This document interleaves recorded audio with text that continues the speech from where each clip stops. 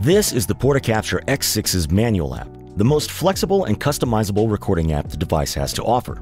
After opening the app, we're taken to the home screen. Here we can see input metering for channels 1 through 4. Next to that, the master stereo meter. To the right of the screen, we have tabs where we can navigate to the input and mixer screens.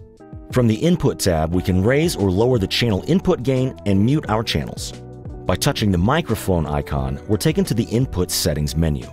From here, we can stereo link channels, switch our input from built-in mics to external inputs, enable auto gain, turn on the low-cut filter, enable a noise gate, limiter, and compressor, as well as use EQ presets or dial in our own 4-band EQ settings.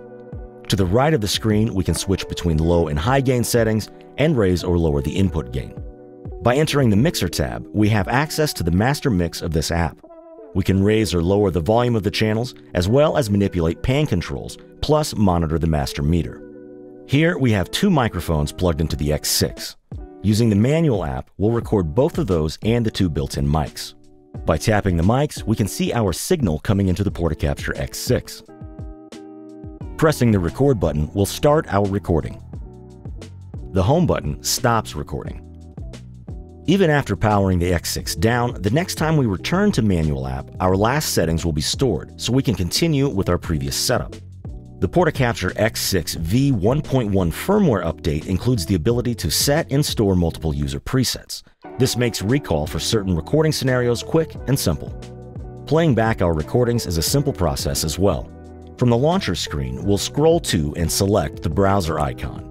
From this screen, we can see all the recordings on our SD card. If we touch any file, we'll be brought to this menu. From here, we'll be able to play back the file, rename it, change the protection status, view marks and file information, as well as normalize, delete individual tracks within a recording, or delete the file as a whole. Click the link on the screen for more in-depth tutorials on the Portacapture X6, and be sure to like and subscribe to be notified when we post new videos.